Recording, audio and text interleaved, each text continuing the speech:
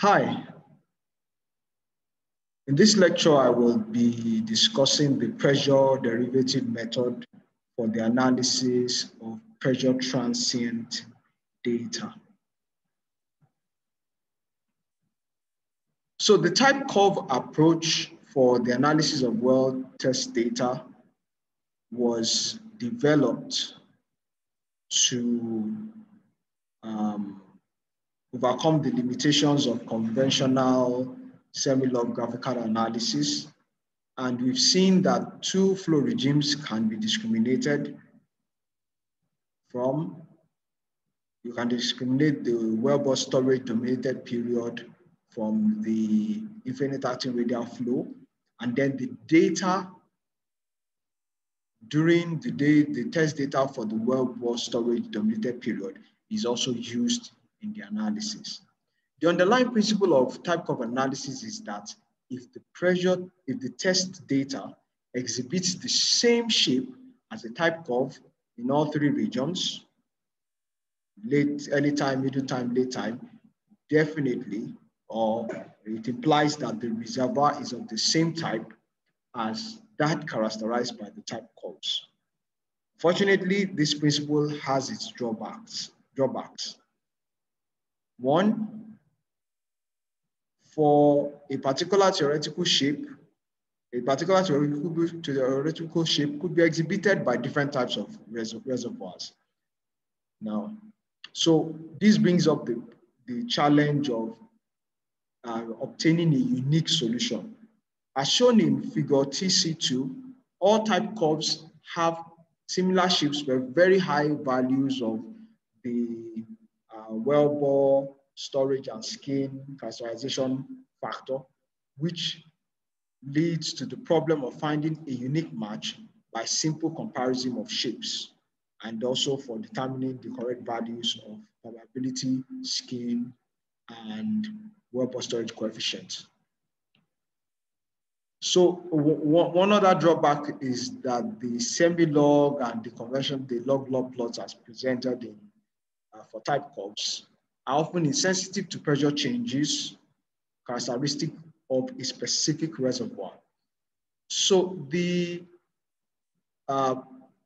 pressure derivative method was proposed to address the problem of identifying the correct flow regime and selecting the proper interpretation model. Remember that one of the aims of carrying out pressure transient analysis is to be able to infer the reservoir model, reservoir parameters, and then infer the reservoir model from dynamic data. So Bodet and his co-authors proposed that the flow regimes can have clear characteristic shapes if the pressure derivative rather than the pressure is plotted versus time on log-log coordinates. So the pressure derivative curve can identify subtle but characteristic changes in slope, which may be masked or are not apparent on the pressure time curve. So the pressure derivative type curve or pressure derivative approach offers the following advantages. One, heterogeneity is hardly visible on the conventional plot for well test data are amplified on the derivative plot. Two, flow regimes have clear characteristic shapes on the derivative plot. Three, the derivative plot is able to display in a single graph many separate characteristics which otherwise would require different plots. You recall that for the analysis of infinite acting radial flow, we use the semi-log graphical plot. For late time, we use the Cartesian plot, of course, because it will give you a straight line on the Cartesian plot. We've seen that for the log-log type curves would afford you discriminating between the well-bore story dominated period, and then the infinite acting radial flow. So it's what I presented so far gives the impression that you have certain plots which offer, which are preferred for the analysis of certain flow periods. So the pressure derivative on one single graph will display different characteristics which would otherwise require different plots. The derivative approach improves the definition of the analysis plots that have been presented, and therefore the quality of interpretation. So the pressure derivative, as defined by Bordet and his co-authors, is as shown below. You see that the pressure derivative, so this is the pressure derivative of dimensionless pressure with respect to the ratio of dimensionless time and dimensionless well-bore coefficient. And if you look at this diff74, you see traces, you see that you see traces of the background equation for the Grigatin type curve. So it's been shown that the well-bore story dominated period can be described by this. In fact, this is the equation that was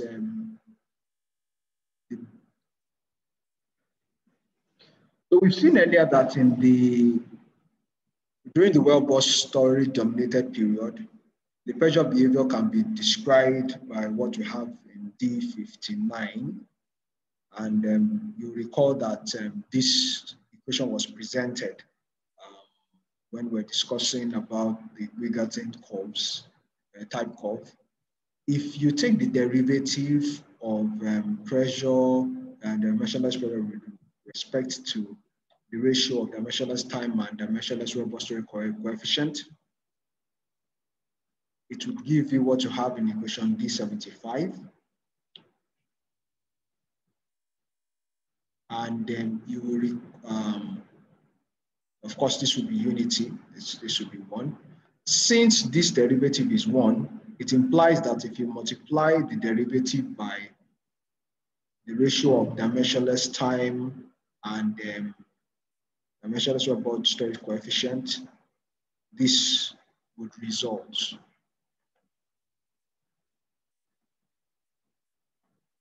So equation D76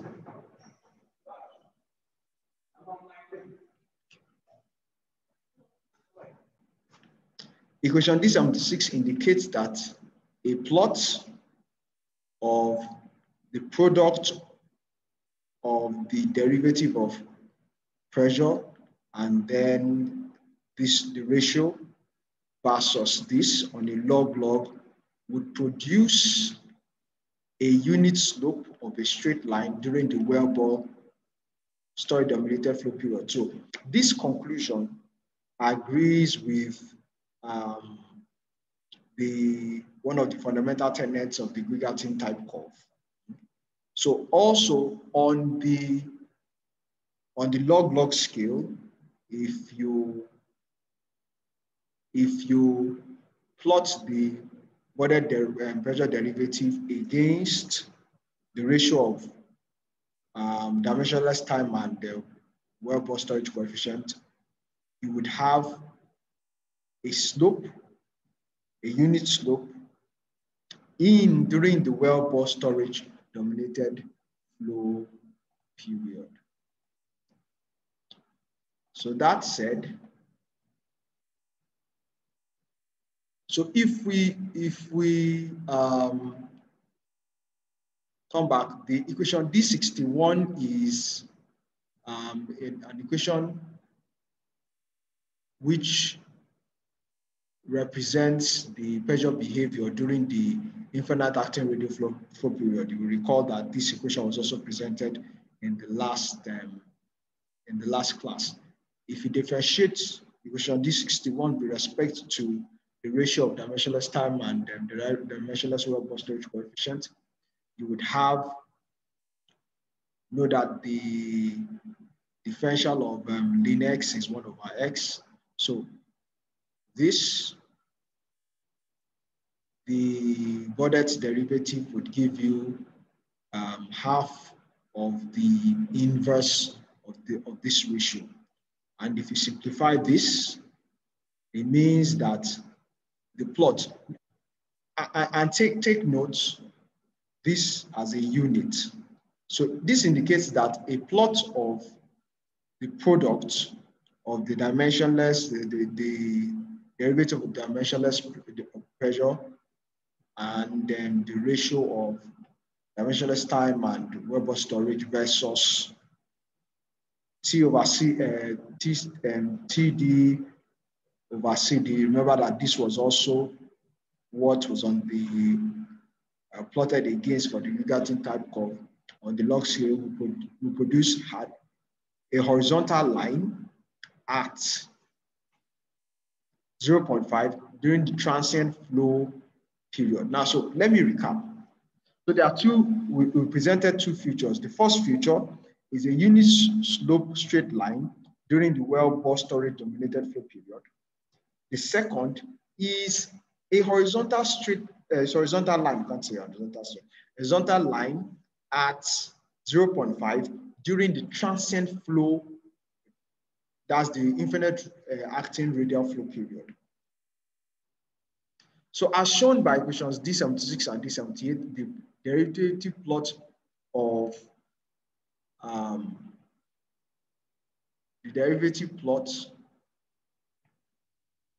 this term versus the ratio of dimensionless time to dimensionless vapor storage coefficient for the entire test period would produce two straight lines, which are characterized by, firstly, a unit slope straight line during the well-bore storage dominated flow period. Two, a horizontal line at 0.5 during the transient flow period. Now, in addition, notice that the transition from pure well-bore storage, okay, so I think we should take a look at that plot for better appreciation of what I am talking about. So let's look at TC4. Sorry. So this is TC6. Okay, TC4. Okay, TC4 is what we had on for the Lugerton type curve. So I can proceed. So in addition, notice that the transition from pure well-bore storage to infinite acting behavior gives a hump with a height that characterizes the value of skin. Sorry, this should be TC6, not TC4. So this is it. This is the pressure derivative type curve. So if you look at it, similar to the Lugerton type curve, on the x-axis is the ratio of dimensionless time to dimensionless well-bore storage coefficient. But on the y-axis, you have the product of the pressure derivative and TD over CD. So it's characterized, so this is it. You see that the signatures at the early time here are similar to what you have for the Lugerton type curve, where all the curves are merging into a unit slope in the well-bore storage dominated flow period. Now, this straight period, and this corresponds to, know that this is, remember that what you have here is log scale. So it is this 0.11. And remember, for log scale, they are not graduated equally. So your 0.5 is somewhere here. So the horizontal line here is characteristic of the infinite acting radial flow period. So here, this is the hump that they are talking about, which is influenced by the skin factor. So Bordet indicated that the data in this curvature period is not always well defined. So for this reason, The authors found it useful. So what is usually done is the derivative type curve is usually combined with the Wiggerton type curve by the superimposition of both curves on the same scale. Now, the pressure derivative data usually provides, without ambiguity, the pressure match and the time match, while this crystallization factor value is obtained by comparing the label of the match curves for the derivative pressure data and the pressure drop data. You see that. So this is the pressure derivative data. Yeah, so on TC7, you would see the superimposition of the pressure derivative type curves and its characteristics. First, you see the unit slope. So you see that for both the Wiggerton type curve and the pressure derivative type curves, they all have the signature unit slope, the Weber story dominated area. So this, where you have the hump, is the portion dominated by skin. And then here, this is the 0.5 value indicative of infinite acting radial flow. So in general, the following 4 time periods can be identified on the log-log plot. That's if you are using the pressure derivative method. The first period is where well-bore storage effect is dominant. You see, the well-bore storage effect is always the first flow regime to appear. As well-bore storage effects become less severe, the formation begins to influence the bottom hole pressure more and more, and the data points on the log-log plot fall below the unit slope line and signify the end of well-bore storage effect. We also saw this for the Wiggerton curve. As a rule of thumb, the time that indicates the end of the well-bore storage effect can be determined from the log-log plot by moving 1 to 1.5 cycles in time after the plot starts to deviate from the unit slope. So from where the plot begins to deviate from the unit slope, you move 1 to 1.5 cycles in time for you to obtain the end of the well-bore storage effect. And reading the corresponding time on the x-axis, this time will be estimated from these relationships. I've actually presented this one earlier in the course. So this in dimensionless variables and this in dimensional form, where T is the total time that marks the end of the well-bore storage effect and the beginning of infinite acting radial flow. That's the beginning of the semi-log straight line. Now C is the well-bore storage coefficient. The second time period is the evidence of well and reservoir heterogeneities effects. So the well and reservoir heterogeneities will begin to appear or influence the pressure response. So this behavior, usually when the well and reservoir heterogeneities we refer to are actually some manifestations of skin. See, behavior may be result of multi-layered formation, skin, hydraulic fractures, fissured formations. These are so based to simplistic skin to some formation effects. Of course, and naturally fractured reservoirs is more of a reservoir effect. So the third thing is infinite acting radial flow. So between the well-bore story dominated flow and infinite acting radial flow, there's a flow period in which the well and reservoir heterogeneities influence the pressure behavior.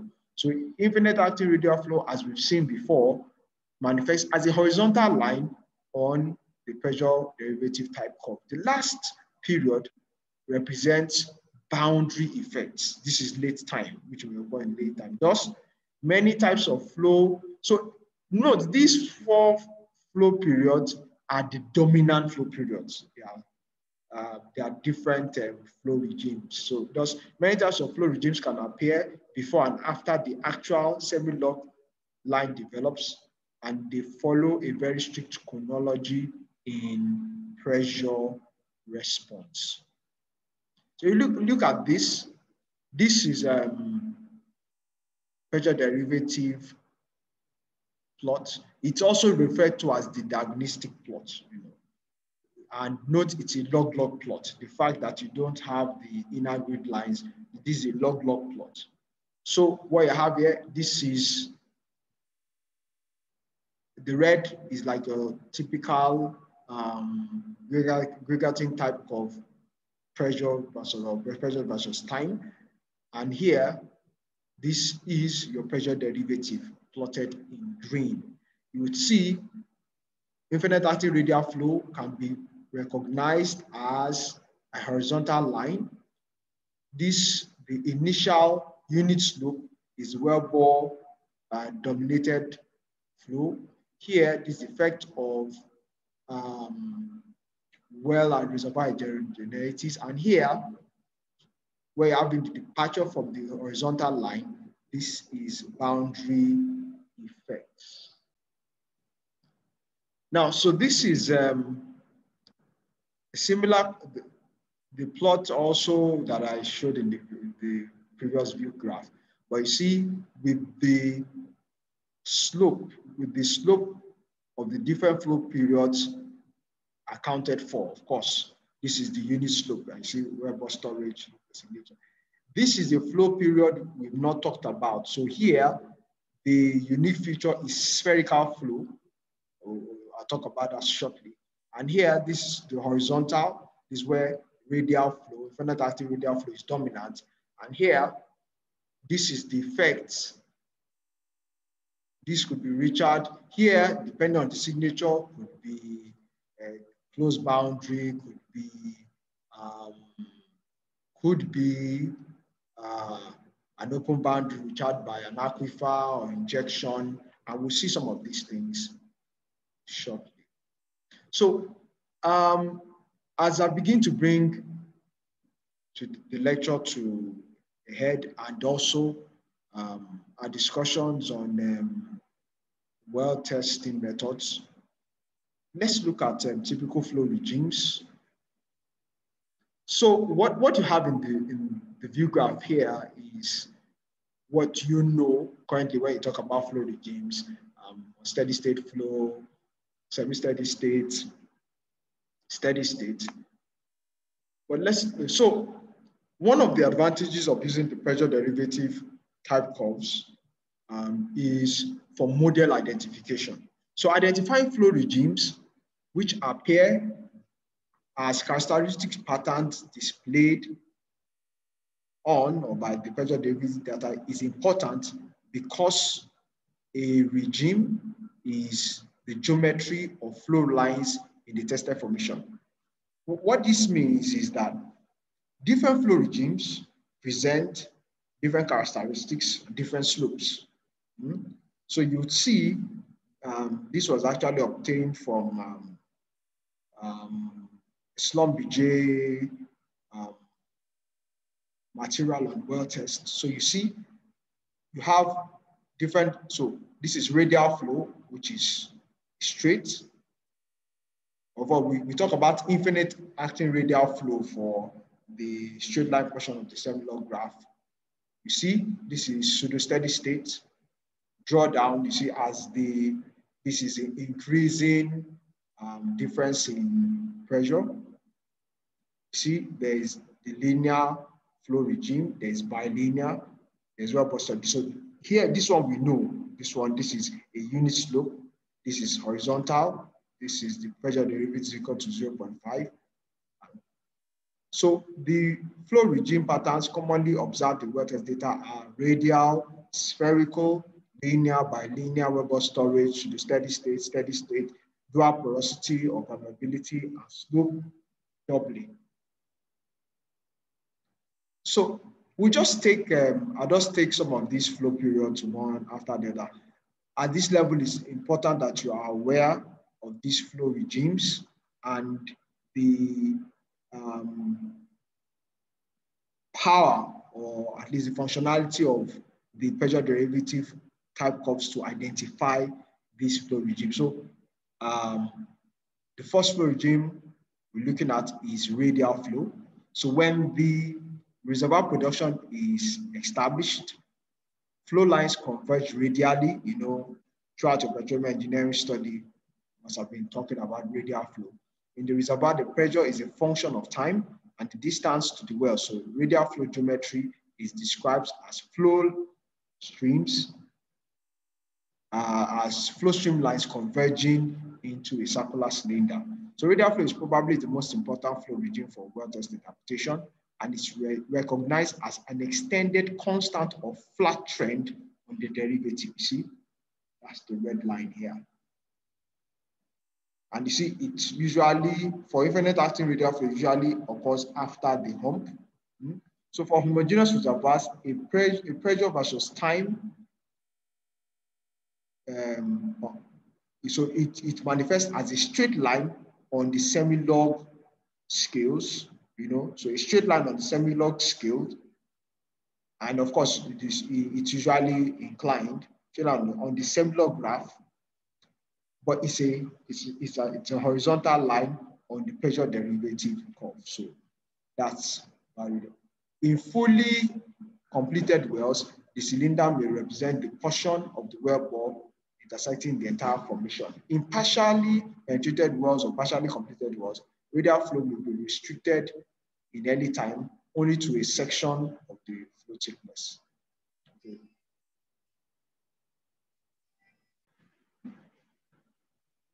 So RF A to RF F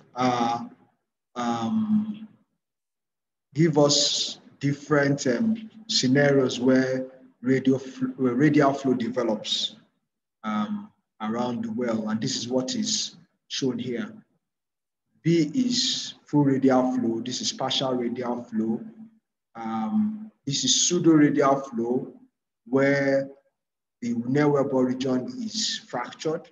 This is radial flow through a horizontal well, and this is pseudo radial flow, which develops similar to what you have in vertical wells, and this is radial flow near a sealing fault. Of course, this is an image well. You remember that image wells are used to analyze distance to boundaries.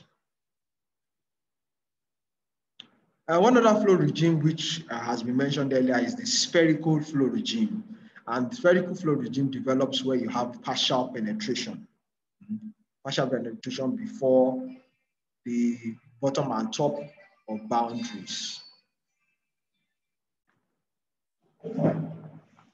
So the figure here gives the an illustration of spherical flow, you know, and as you had seen, so this is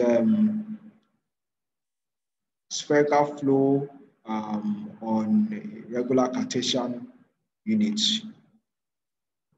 This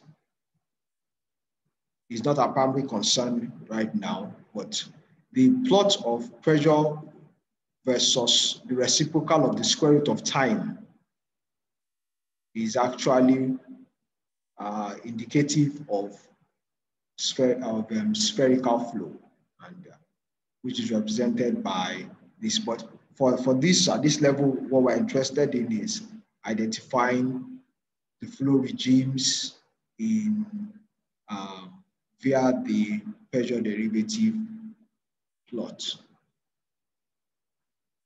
So the spherical flow occurs when flow streamlines converge to a point, as you've seen there. So for the case of partial completion or partial penetration, this is a further description of spherical flow, and this is so, and probably this is the most important thing. The spherical flow regime in the lower layer is indicated by a negative half slope trend. So spherical flow on the Pressure derivative plot is shown as a negative half slope trend. So note that the slope trend here is negative 1/2. One other flow regime is linear flow. So in early time, before radial flow develops, is established, you have flow lines perpendicular to a fracture plane. The linear flow is very commonly forms where you have an infinite conductivity fracture in the near wellbore region. Usually you have both linear and radial flow developing. On the typical, so the plot of change in pressure versus the square root of time, you see this is similar to what you have for spherical flow. But on the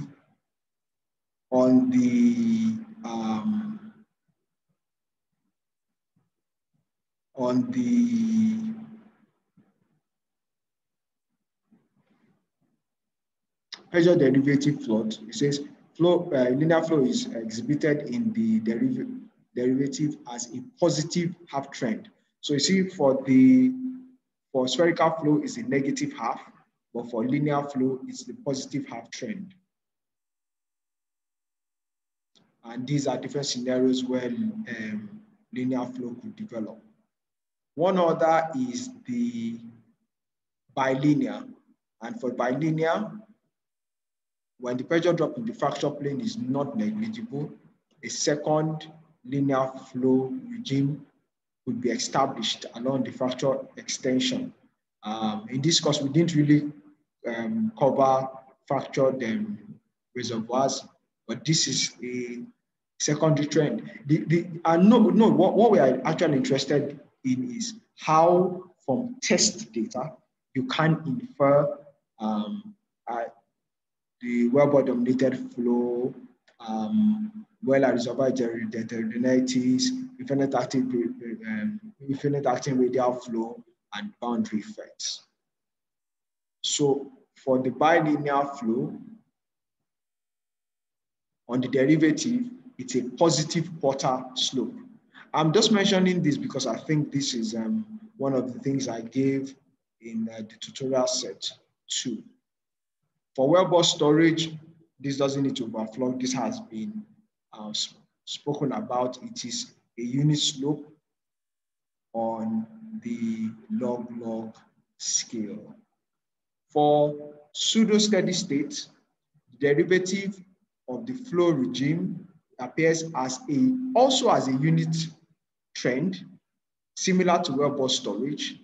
However, this is only the case if the unit slope occurs as the last observed trend during a drawdown test. Note that you cannot have pseudo steady state before the radial flow period. That wouldn't happen. For steady state, during the steady state flow, the pressure does not change with time. It is mathematically expressed as what you have here. In reservoirs, the steady state flow period can only occur when, of course, the reservoir is completely recharged with a strong aquifer. In build-up and follow-up tests, a steeply falling derivative may represent either the steady state or steady state. That's for in a build-up test. If you have the derivative dropping like that, it will be indicative of steady state or steady state. And this is another flow regime, which is the dual porosity or dual permeability systems. This is where you have 2 different porosity networks, efficient networks and a matrix network. And in this one, the derivative behavior is, so derivative behavior for the dual porosity system, It may look like a valley trend, as you see, figure 27, I think I have it somewhere. So the dual porosity of permeability flow regime is used to determine the parameters associated with internal heterogeneity, interporosity, flow transpirability, and all. So at this point, it's important for you to know why we use the advantages of using the pressure derivative curve and the flow regimes that can be distinguished using the pressure derivative curve. Of course, usually when we do this, we go with the simplest assumption that it's a vertical well, no wellbore storage, no damage, no stimulation, homogeneous lading infinite. This is the simplest case, but you know, usually your data will be influenced by wellbore effects. And if you flow long enough, you will have boundary effects. And of course, here, what is shown here is different things that can characterize your near wellbore region. These are reservoir effects, these are boundary effects. So in the last few slides, these are different interpretations, and I'll run through them briefly. This is the scenario where you have wellbore storage, of course, skin, that's the hump there, and then this is infinite acting radial flow. For the partial penetration, you will see this is where you have, this is spherical flow, where you have the negative half slope. This is the effect of a horizontal well. You see that before, this is infinite acting radial flow, before you have boundary effects, you're having like, so you're having like a second radial flow period here, and this is the half slope for linear flow. You know, this is negative half for spherical, this is half for linear flow. And then this is the hump, which was talked about for the double porosity. This is indicative of a dual porosity system. And you actually have, see, this is falling down derivative, which can be seen on the for build-up for closed systems. I see whether it's for closed systems or open systems, on the build-up, you are going to have a falling derivative. While for drawdown, for a closed system, we are going to have a unit slope. And I think with this, you've been able to appreciate the different graphical techniques from the cellular graphical analysis, type curves, and then the pressure derivative type curves.